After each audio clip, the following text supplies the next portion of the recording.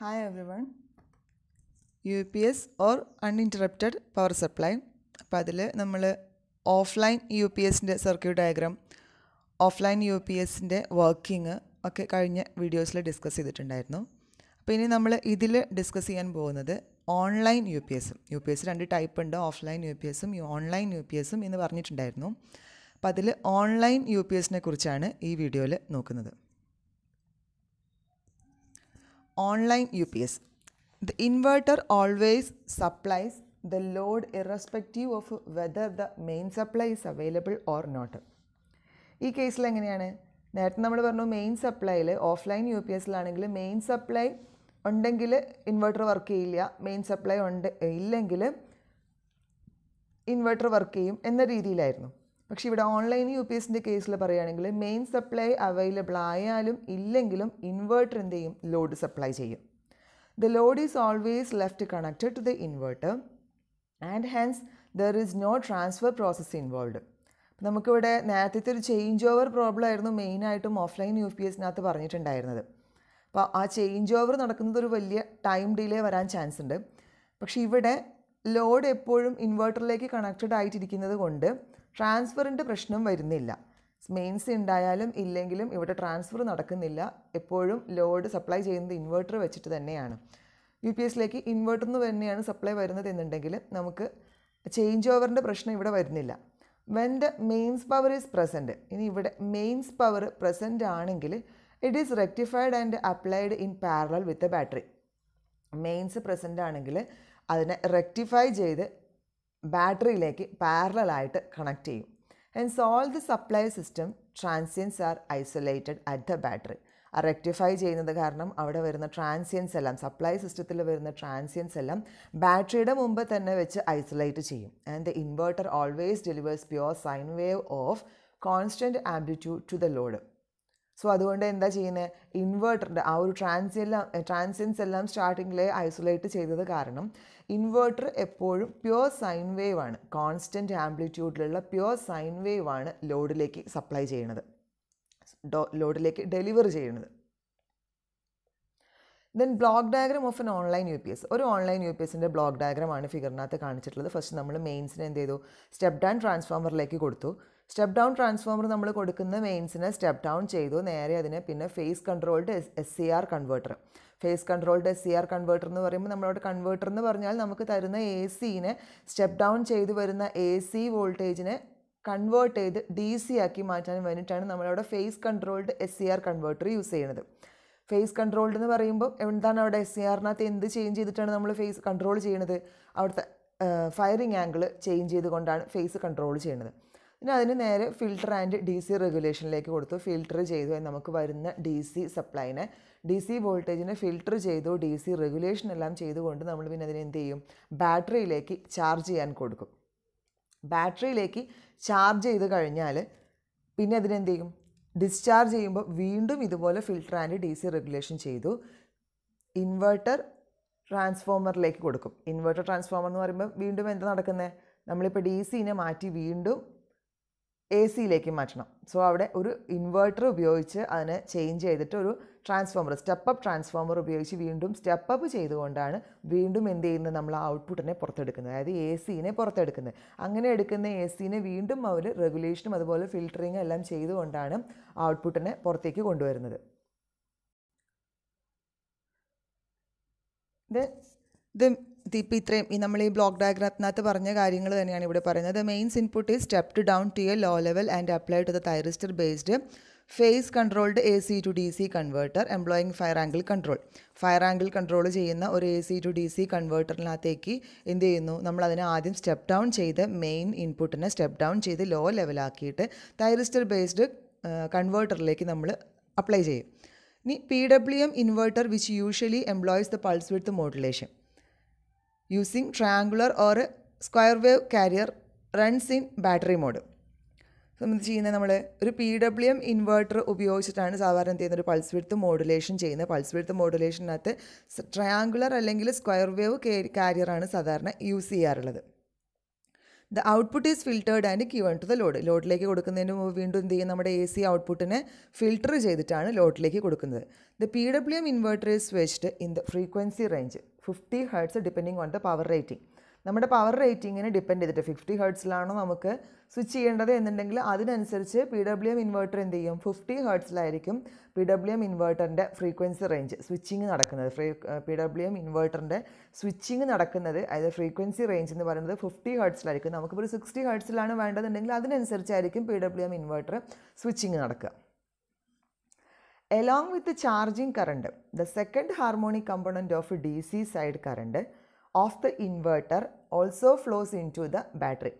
ഇനി ബാറ്ററിയിലേക്ക് പോകുന്ന charging current, DC ആക്കി നമ്മൾ കൺവേർട്ട് ചെയ്ത ചാർജിങ് കറണ്ട് കൂടാതെ അവിടെ secondary harmonic component of the DC കറണ്ടും കൂടെ വരാൻ ചാൻസ് ഉണ്ട്. DC കറണ്ടിനകത്ത് നമ്മൾ പറയാം, നമുക്ക് എക്സ്ട്രാ എന്തെങ്കിലും വരുന്ന സമയത്ത് ചില വോൾട്ടേജിനകത്ത് സപ്ലൈയിൽ നിന്ന് വരുമ്പോൾ അവിടെ ഹാർമോണിക്സ് വരാൻ ചാൻസ് ഉണ്ട്. അപ്പോൾ ഇതുപോലെ നമ്മൾ കൺവേർട്ട് ചെയ്ത് കിട്ടുന്ന DC സൈഡ് കറണ്ടിനകത്ത് സെക്കൻഡ് ഹാർമോണിക്സ് വരാൻ ചാൻസ് ഉണ്ട്. അപ്പോൾ അതുകൂടി എന്ത് ചെയ്യും, ബാറ്ററിയിലേക്ക് കടക്കും.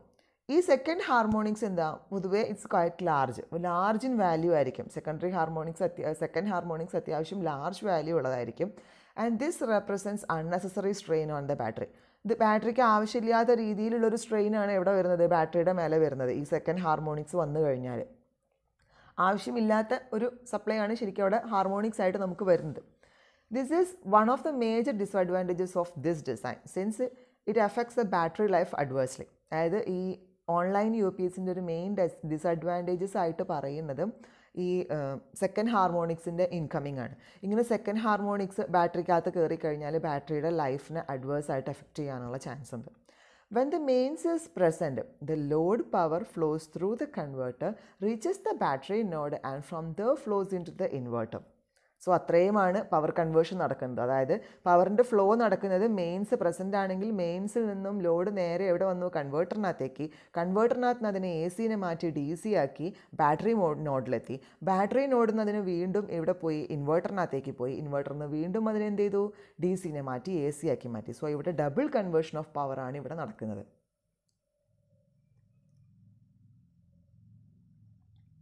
The converter, inverter and the two-level shifting transformers inquire power losses in the process. നമ്മൾ പറഞ്ഞു ഇവിടെ എന്തൊക്കെയാണ്, നമ്മൾ ആദ്യം ഒരു സ്റ്റെപ്പ് ഡൗൺ ട്രാൻസ്ഫോമർ സപ്ലൈ സൈഡിൽ യൂസ് ചെയ്യുന്നുണ്ട്. പിന്നെ അത് കൺവേർട്ട് ചെയ്യാൻ കൺവേർട്ടർ യൂസ് ചെയ്യുന്നു. ദെൻ ബാറ്ററിയിൽ നിന്നും വരുന്ന ഔട്ട്പുട്ടിനെ നമ്മൾ ഇൻവേർട്ട് ചെയ്യുന്നു. ഇൻവേർട്ട് ചെയ്ത് കഴിഞ്ഞതിന് ശേഷം പിന്നെ എന്ത് ചെയ്യുന്നു, അതിന് വീണ്ടും സ്റ്റെപ്പ് അപ്പ് ചെയ്യണം. അങ്ങനെ 2 ഷിഫ്റ്റിംഗ് ട്രാൻസ്ഫോമേഴ്സും ഒരു കൺവേർട്ടറും ഒരു ഇൻവേർട്ടറും 4 എണ്ണം നമ്മൾ ഈ സിസ്റ്റത്തിനകത്ത് യൂസ് ചെയ്യുന്നുണ്ട്. അപ്പോൾ ഇവിടെയൊക്കെ എന്ത് ചെയ്യുന്നുണ്ട്, ഒരുപാട് പവർ ലോസുകൾ വരാൻ ചാൻസ് ഉണ്ട്.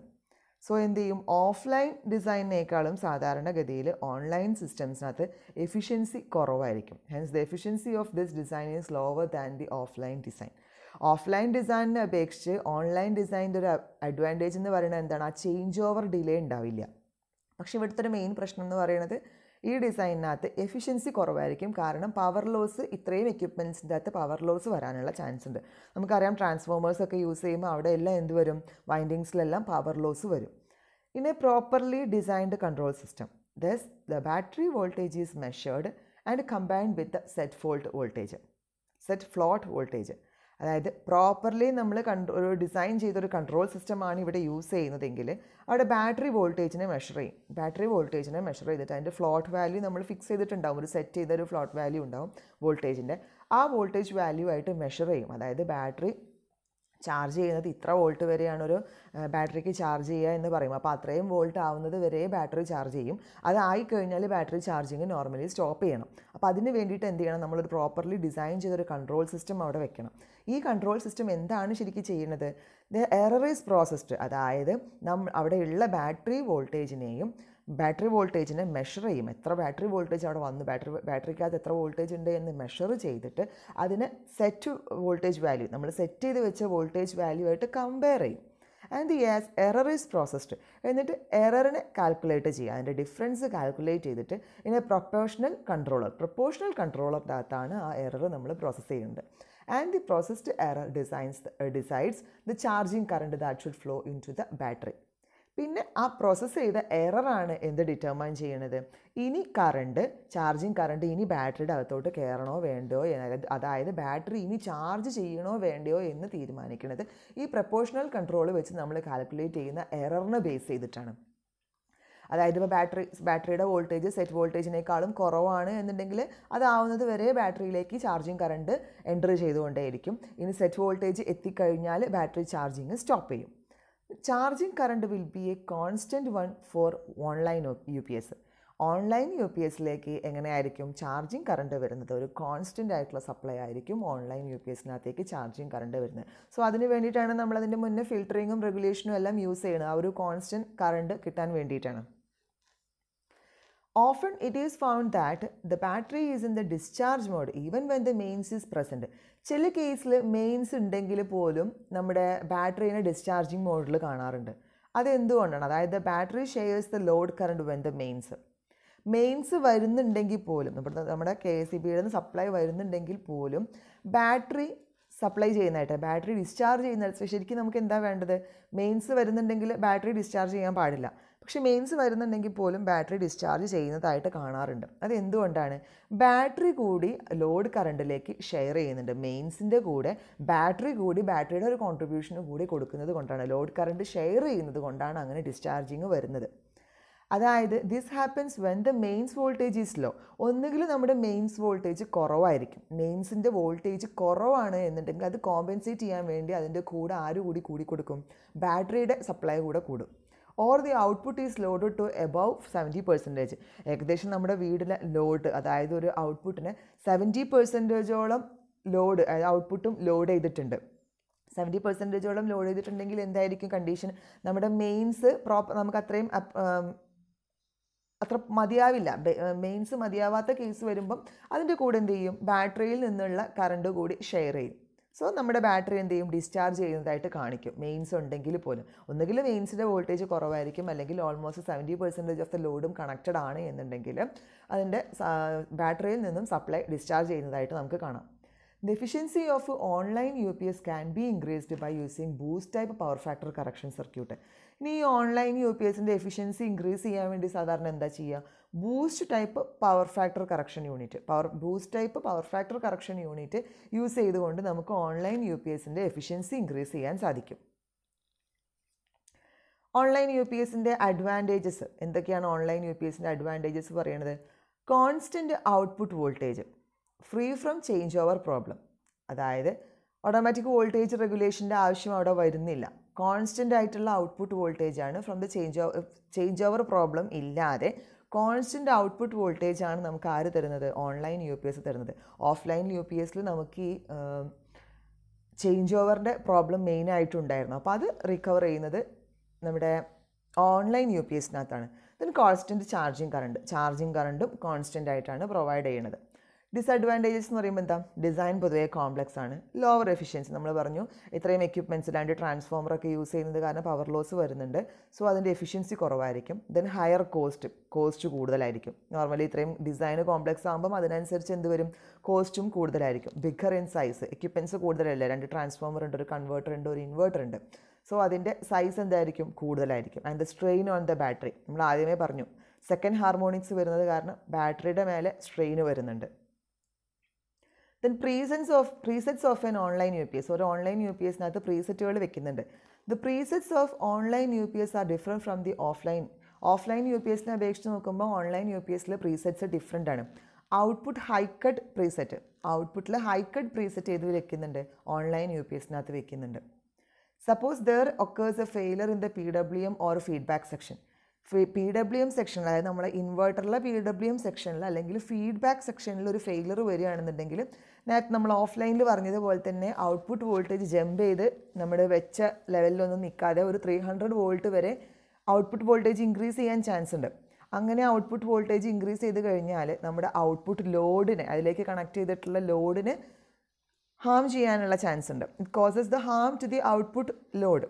To prevent this output high cut preset is used. അപ്പോൾ ഇത് പ്രിവെൻറ്റ് ചെയ്യാൻ വേണ്ടിയിട്ട് നമ്മൾ ഔട്ട്പുട്ട് ഹൈ കട്ട് പ്രീസെറ്റ് വെക്കാറുണ്ട്. അതായത് ഔട്ട്പുട്ട് ഇത്രയും വരെ കൂടാൻ പാടുള്ളൂ വോൾട്ടേജ്, അതിൻ്റെ അപ്പുറത്തേക്ക് കൂടാൻ പാടില്ല എന്നൊരു പ്രീസെറ്റ് വാല്യൂ നമ്മൾ ഫിക്സ് ചെയ്യണം. When the output voltage reaches the set limit, this preset cuts the output. അപ്പോൾ ഔട്ട്പുട്ട് വോൾട്ടേജ് നമ്മൾ ആ ഫിക്സ് ചെയ്ത് റീച്ച് ആ ലിമിറ്റ് എത്തിക്കഴിഞ്ഞാൽ ഔട്ട്പുട്ട് പ്രീസെറ്റ് ഔട്ട്പുട്ട് എന്ത് ചെയ്യണം? കട്ടായി പോകണം. Preset cuts the output. ഔട്ട്പുട്ടിനെ അവിടെ വെച്ച് നിർത്തിക്കളയണം. ടു സെറ്റ് ദിസ് ലിമിറ്റ്, ഈ ലിമിറ്റ് സെറ്റ് ചെയ്യാൻ വേണ്ടി നമുക്ക് എന്താ ചെയ്യാൻ പറ്റുക? Increase the output voltage using the PWM output voltage control preset till it's reaches 265 volt. ഒരു 265 വോൾട്ട് എത്തുന്നത് വരെ PWM ഔട്ട്പുട്ടിനെ നമ്മൾ എന്ത് ചെയ്യുക? ഇൻക്രീസ് ചെയ്ത് കൊടുക്കുക.